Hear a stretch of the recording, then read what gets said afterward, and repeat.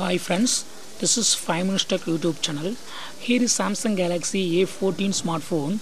In this video you will learn how you can set face unlock in your phone Samsung Galaxy A14. First of all, go to the settings of your phone here and then go to security and privacy, and here select biometrics, and here click face recognition, and you got to give your pattern for authentication.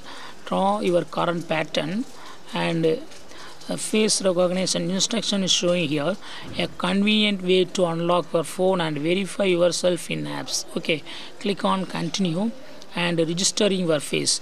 Just keep your phone in front of you to face your full face. Yes, 100% face registered and successfully it is registered, and here it's showing that remove face data. If you want to remove, just click on this remove face data, otherwise keep it and check whether face unlock is working or not. Yes, it's working very well. So in this way you can easily yes, face doesn't match is showing, but